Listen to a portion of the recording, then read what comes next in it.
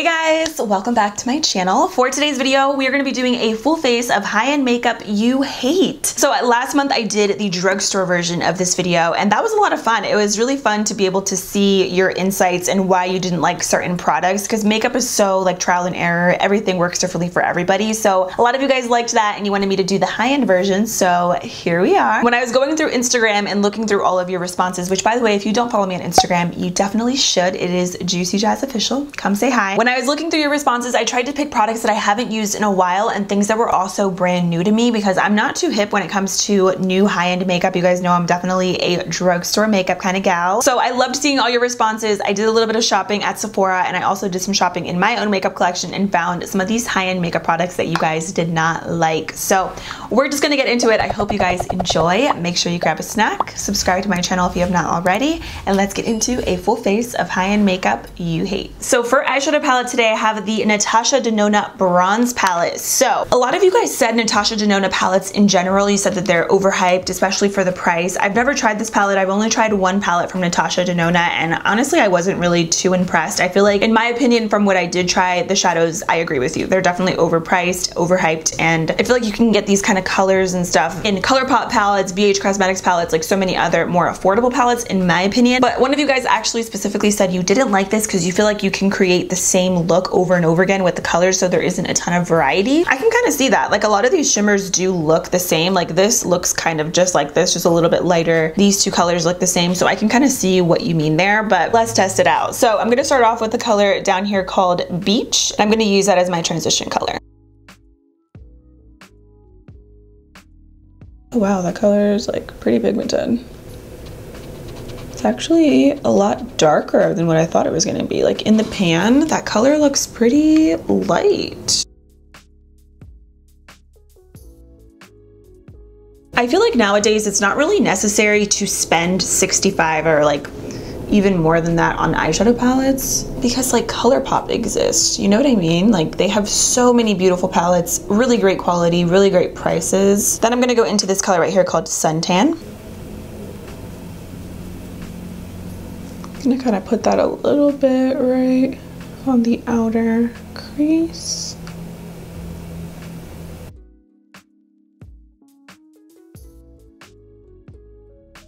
To be honest, Natasha Denona was definitely the most popular eyeshadow brand that you guys mentioned. A couple people also mentioned Tarte eyeshadows as well. I've tried Tarte eyeshadows in the past and I feel like all of their palettes, they're not really consistent. Some of them are better than others, but I haven't used those in forever. But I don't think that they are the best eyeshadows though, honestly. The colors seem to be pretty pigmented.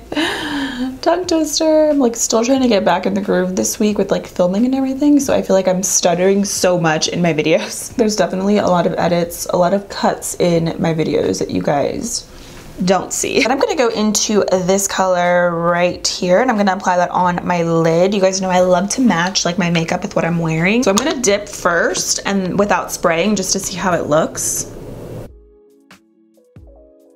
But I feel like spraying the brush always just makes the biggest difference and it's so necessary, so I'm gonna spray right now.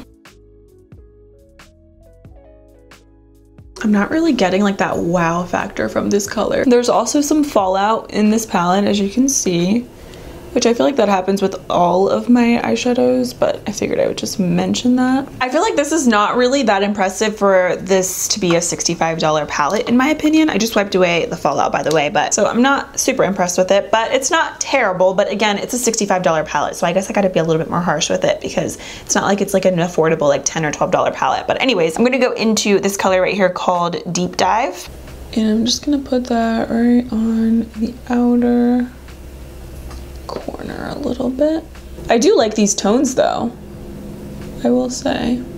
I think based on what I did use today, the mattes are a little bit better than the shimmers for sure.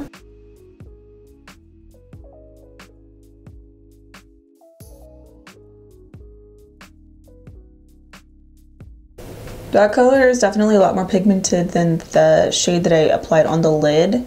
So I think maybe it's just that color that I used specifically. It's just not incredibly pigmented or shimmery, but I think that's just like the finish of the shadow in general. There is definitely fallout though, so if that bothers you, something to keep in mind. I always say it never bothers me because I always do my eye makeup first for that reason. I literally have fallout on my chin, okay? I'm also very heavy-handed, you guys know that, so it might not happen to you as well, but I always like to mention it. I will say I wish that there were more mattes than shimmers in here, honestly. I feel like there's a lot of like the same shimmers. For eyeliner, I have the Stila Stay All Day Waterproof Liquid Liner. I think I tried this before, but I don't really remember. A couple of you guys said that this does not last all day and you don't love the formula of it. I'm gonna do a wing.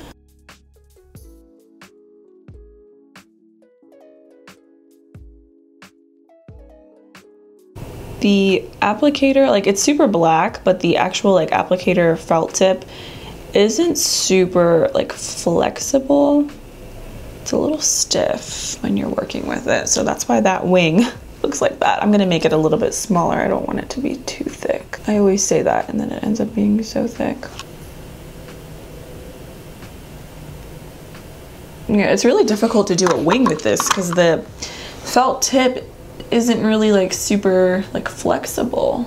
Okay, so I kind of fixed the wings a little bit. I think the formula of this is really nice. I like how black it is. It seems to be drying down really matte too, which is nice. I just don't like the actual felt tip. I feel like it's a little bit difficult to work with. If you want to do a thin line, it works, but for winged liner, I don't think this is the best liner. For mascara, two of the most popular responses was the Too Faced Born This Way Better Than Sex mascara. I don't really love that mascara. I feel like it's very clumpy and a lot of you guys agree. And then the Milk Makeup Kush mascara was another super popular mascara. So a lot of you guys like this, but you mentioned that it flakes throughout the day and it runs. I haven't used this mascara in quite some time, so I guess we'll see how it lasts later on when I do the lower lashes. I feel like I never have an issue with my top lashes. It's usually the lower. I did a full face of Milk makeup last year. I was gonna say a few months ago, but it was literally last year already. Crazy. So I honestly didn't get any like lash recommendations for you guys that you didn't like. So I'm gonna go in with these Lily lashes. These are the faux mink in the style Mykonos. So I've tried Lily lashes before. You can get them at Ulta or online. I think that they're nice lashes for sure. They actually sent these to me, which I was very surprised to get PR from Lily lashes. But I think that they're nice lashes, but I think there's a lot of really great drugstore options. Like I said with everything, there's drugstore dupes for, I feel like, for everything. But lashes is one of those things where I don't typically spend a ton of money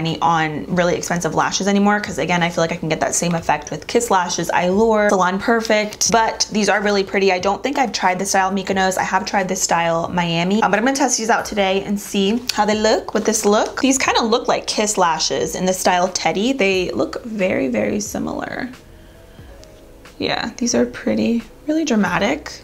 Very extra like me. So yeah, I'm gonna pop these on and then we will do face. We have some very interesting products for the face, so I'll be right back. Okay, so I actually didn't use the Mykonos lashes. I put them on and I wasn't crazy about how they looked with this look. I felt like they were a little too much, so I used the faux minks from Lily Lashes in the style Miami instead. Anyways, let's move into the skin. So the most popular, obviously everything that I'm talking about is like the most popular, but this was definitely like the most popular primer. It's the Milk Makeup Hydro Grip Primer. I have talked and raved about this primer before. I really like it, but Hard Candy has an exact dupe for this that I think is better. The reason a lot of you guys didn't like it, you mentioned that it balls up whenever you use any foundation with it. I feel like with this primer, certain foundations for me don't work with it. Not all of them, but certain ones. They'll like kind of ball up and flake on the skin. But it is a nice primer, like the way that it feels. It does make your makeup last, but again, Hard Candy has one that's like, I think $9 or $10 and it's like identical to this. But I like it more because it doesn't break me out, doesn't ball up on my skin, and it's a little bit more hydrating. So with my skin, I like it a little bit more. For foundation, I'm gonna go in with the Fenty Beauty Pro Filter Soft Matte Longwear Foundation. So many of you guys said that this is so cakey, you hate the way it looks on the skin. This actually used to be one of my favorite foundations a few years ago when it first launched. And I feel like my skin was a lot more oily then. I definitely now prefer the hydrating one, but I haven't used this one in a little bit. Honestly, I don't remember the last time that I used this foundation, but I love hydrating foundations on my skin. I think it makes it look healthier, more fresh. From what I can remember though, this foundation is definitely matte, and a lot of you guys just hate how thick and cakey it is. I'm gonna use my Haley's Beauty sponge. I think that is a good match. It's kind of yellowy, but I think we can make it work. I'm gonna use a little bit more because I got some little pimples here. It's gonna be that time of the month. Definitely did cover up, which is good. Yeah, I love the hydrating foundation from Fenty. That's literally one of my go-tos. I think it's so pretty and so fresh. A couple of people actually commented about that one and you said that it's too dewy on your skin. For me, I don't think it's that dewy, but again, different products work differently on everybody.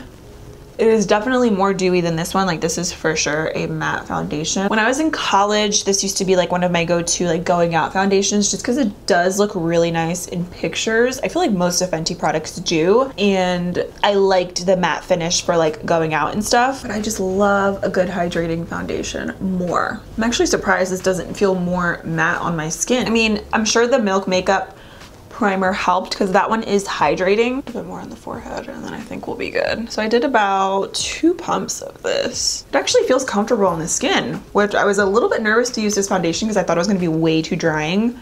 And I thought that with the Milk primer, it would like flake or crumble, but it actually looks really good. For concealer, I'm gonna go with the Tarte Shape Tape. This I'm a little bit nervous about. I don't like this concealer, you guys, anymore. When it first came out, I feel like it was like amazing and I loved the coverage of it because I feel like this was like the big like full coverage concealer in the makeup industry. And then so many other brands started coming out with, I feel like, better formulas and like the same amount of coverage with the concealer. So for me, I feel like this is a little bit too drying for my under eyes. I have a lot of fine lines under here, so I normally, again, like something a little bit more hydrating and more creamy, and I feel like with this it's the complete opposite. It has great coverage, but it's not very hydrating under the eyes. It's definitely matte, and I feel like now that there's so many other brands and so many other great formulas, I feel like this is definitely overhyped, at least in my opinion. So I agree with you guys. Another concealer that you guys mentioned that was also very dry is this one from Hourglass. This is the Vanish concealer in the shade Oat. I don't hate this concealer. I think this is really good. So I'm gonna use both of these today because I feel like this one's gonna be a little bit too light. This one's light too, but it's like not as light as the Tarte one. I think I'm gonna do a little mixing action here today.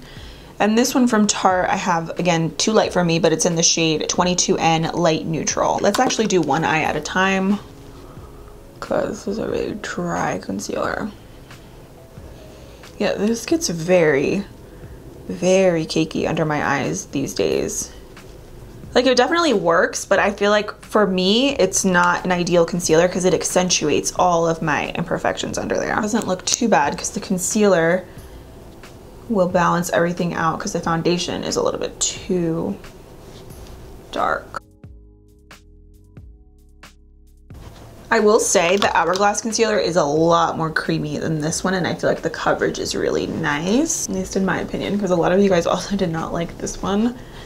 You said it was like really, like it made your under eyes look very like creasy. I'm gonna use the Hourglass one just to highlight. I like the applicator on this one too. You see how creamy that is? Yeah, I definitely prefer the Hourglass one over Tarte Shape Tape. So I feel like with Tarte Shape Tape, it's either you love it or you hate it because the formula definitely is matte. And I feel like the Hourglass concealer is also more on the matte side, but again, it's a lot more creamier than Tarte Shape Tape, at least for my under eyes. So now for cream blush, I have this one from Rare Beauty. And it's funny because I literally just talked about these in my yearly favorites. I love the Rare Beauty liquid blushes. The shade Bliss is my fave. It's like an everyday pinky color. One of you guys in particular said that you do one dot on your face and you just can't blend it out. So I'm gonna do that, which I feel like is honestly all that you need, by the way, because this is such a pigmented liquid blush. I'm gonna go in with my 125 face brush from Fenty. I personally feel like this brush is magic and it works with any cream product because I can't even tell you like how many bad experiences I've had with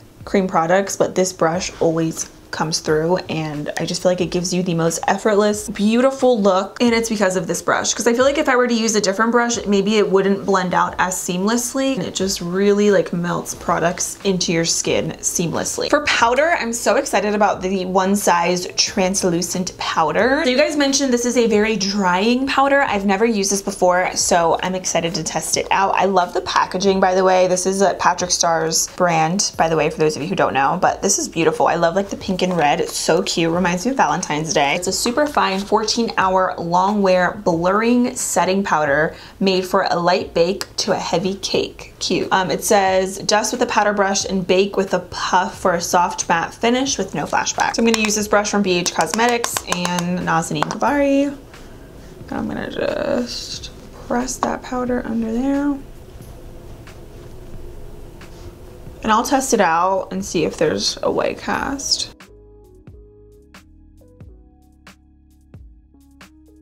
gonna set my entire face with this because it does say it's translucent.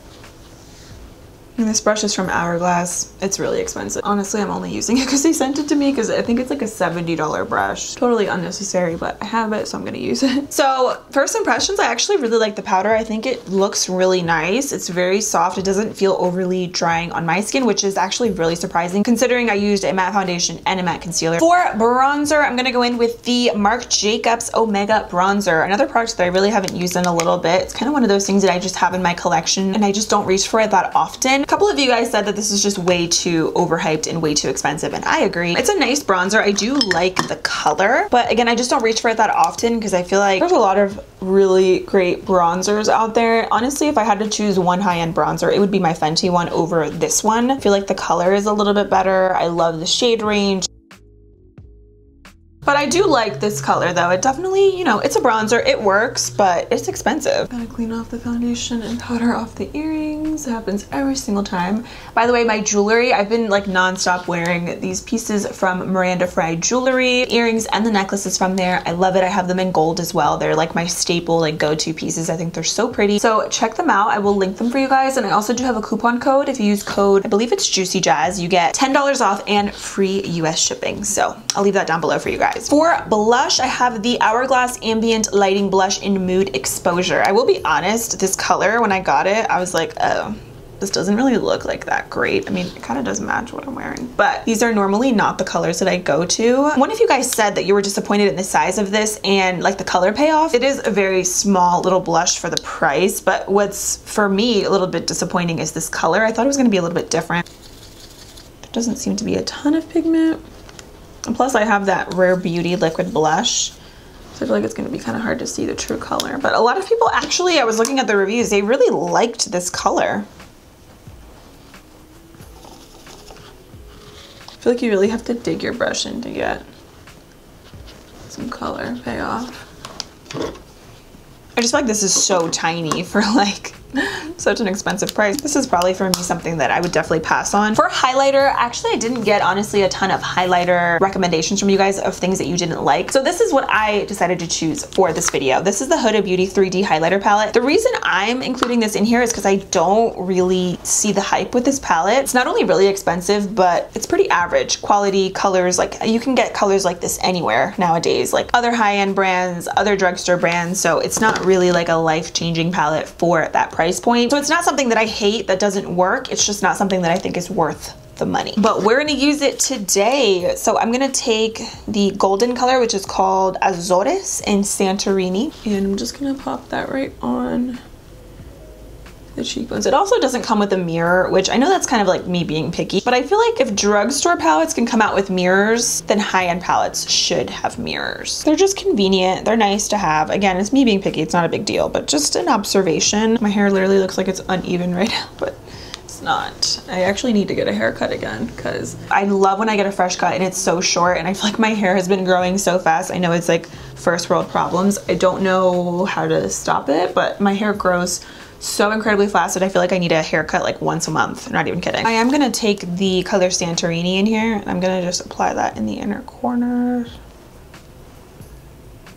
There's a lot of dupes for this palette too in particular. I actually did a dupes video and I featured this palette back in the summer, and there's a dupe from C Color Cosmetics that's like very, very similar, and it's like literally like I think $10 or something. Okay, for my lower lashes, I'm gonna go in with the bronze palette again, and I think I'm just gonna use this color under here and this color.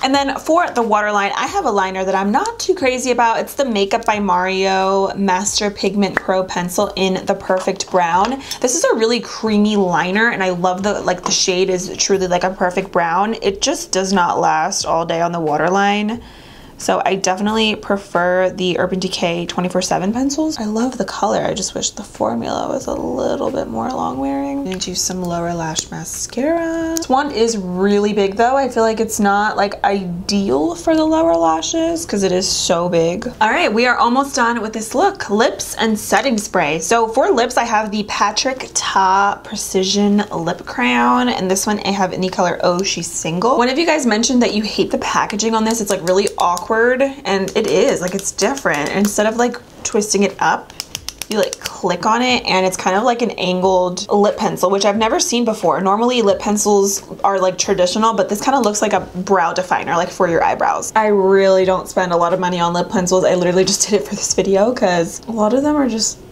so good at the drugstore. Okay, this broke. Yeah, the shape is very awkward. Nice color, but not crazy about this packaging.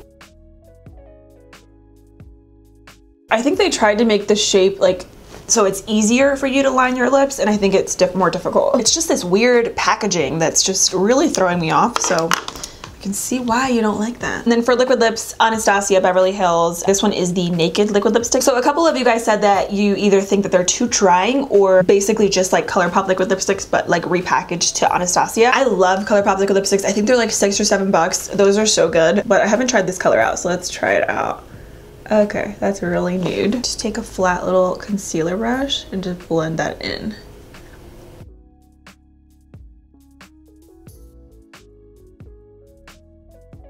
Definitely need a gloss over top because it's like it emphasizes the lines on your lips, which I feel like most liquid lipsticks do. The lips for me are probably my least favorite thing in today's video.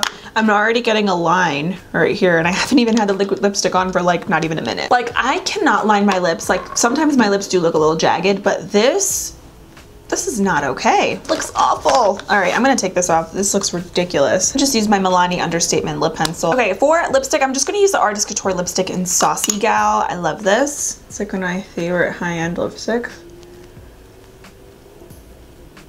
And then I'm gonna use the Makeup by Mario Pro Volume Lip Gloss in Golden Nude. So now for setting spray, I'm nervous about this because so many people warned me that this is so incredibly strong. This is the Resting Boss Face Waterproof Setting Spray Ultra Matte Finish from Huda Beauty. I'm pretty sure I watched videos when this first came out of people like doing a first impressions on it, and it wasn't a good spray, so I'm kind of nervous. Oh, ay Dios mío, that is very, very strong. Oh, is my lash coming off because I squeezed my eye so hard? Yeah, it is. This smells like an entire bottle of perfume. I kind of figured that was gonna happen though. You guys warned me that it's so incredibly strong. Wow. Okay. That was fun.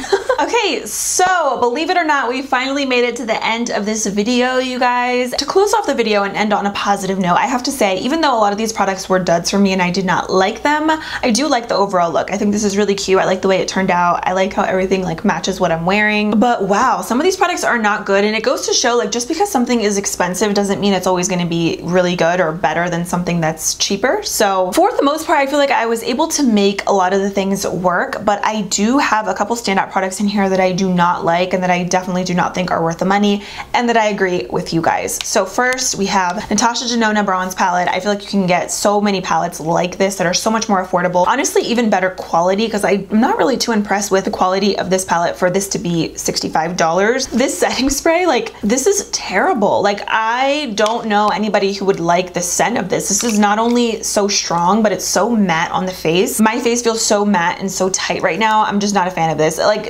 even besides the fact that it's matte, like I said, it is so aggressive when you spray. It feels like an entire bottle of perfume is just being splashed all over your face. Okay, this Hourglass blush, I'm gonna keep using it because I feel like I didn't give it a completely fair shot today because I did use it over top of a liquid blush, but like, just looking at this, it's kind of like, eh. Like when you touch it, I feel like it doesn't feel as expensive as what this actually is. These lip products, I have to say, I don't really say the word hate that often. I don't think that I do when it comes to makeup, but I hate these these lip products, and this lip liner especially, this is terrible. It breaks so easily. It's so dry. This is just bad. So for me, this is a hard pass. This liquid lipstick from Anastasia today was so incredibly drying. Like, I don't remember these being this drying, but wow, this is drying. Tarte Shape Tape, honestly, I'm over it. I can't love this concealer. Like, no matter what I do, it's just too drying on my skin these days. And then this Stila Stay All Day Waterproof Liquid Liner. I like the formula. It's super black. I hate the felt tip. This Huda Beauty highlighter palette, I know you guys didn't recommend it, but I included it in today's video. Pass on it. But the Milk Makeup Hydro Grip Primer surprisingly worked well with the Fenty foundation today, and I thought the Fenty foundation was going to be a lot more drying and feel like super cakey and heavy, but it actually doesn't feel bad. My face feels a lot more dry now after spraying it with this spray versus before I did that. So just a little FYI there. I also do like this One Size powder. This felt really nice before I sprayed my makeup again. I did take 2 photos with flash. One is here in the beauty room with the studio lights, and the other one is in the hallway in the house with no lights at all. And you can see it doesn't look, okay, first of all, the pictures are not cute, but it doesn't look completely flawless, but it doesn't look completely terrible. I've definitely had worse. So I'm going to keep using this powder with some of my other favorite products, and I think it'll look a lot better. And then for that person out there who said you cannot blend out this Rare Beauty blush, I'm telling you, you have to splurge and you have to get this 125 face brush because it's incredible. The combo together is everything. This brush will solve all of your cream makeup product problems. So that is officially it for today's video. I hope you guys enjoyed it. If there's any other products that are expensive that you guys do not like, that maybe are overhyped or that you just don't think are worth the money, let me know down below in the comments. I would love to hear from you. And of course, no hard feelings. If you guys like these products, that's totally fine. Makeup is not going to work for everybody. It is not going to be universal for everybody. Like, you might love products that I don't like, and I might recommend something to you that might not work, and that's totally fine because that's just the beauty of makeup. But I hope you guys enjoyed this. Thank you so much for watching, and I will see you very soon in my next video. Bye!